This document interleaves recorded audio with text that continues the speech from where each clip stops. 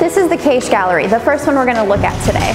Currently, it features artists from around the world who use art as a tool for social change. Our exhibitions turn over frequently though, so every term you're bound to see something new. It's a good reason to come visit often. This next gallery is usually reserved for student-curated shows.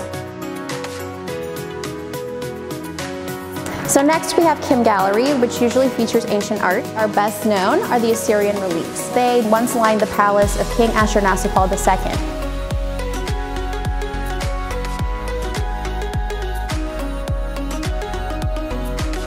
This gallery was curated by Professor Alan Hockley, who's the chair of the Art History Department. Professor Hockley teaches a class exclusively in the hood on Japanese prints. They meet in the Bernstein Center for Object Study, where they get to look at art up close and discuss it further. The museum works with over 30 departments and programs to create direct experiences with original works of art.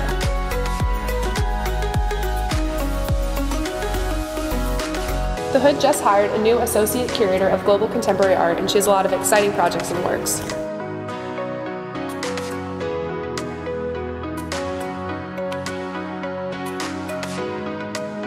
So this is a great option for us to show more art when wall space is limited. Did you know the Hood has over 65,000 objects in the collection?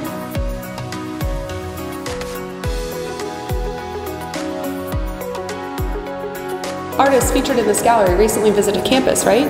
That's right. We had 2 Indigenous contemporary Australian artists come to campus to talk with a few classes, with a student club, and to give a lecture as well.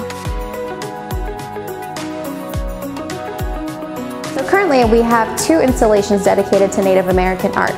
Our collection includes over 4,000 works by Indigenous peoples across the United States, Canada, and Greenland.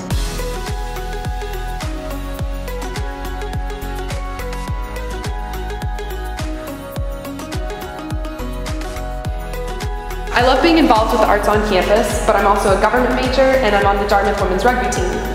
As a Dartmouth student, you don't have to limit yourself to one aspect of campus. That's right. We want all students to feel connected to the museum, whether you're an art history major or even never been to a museum before. The Hood is always free to students, and students from all majors and backgrounds can apply to our programs.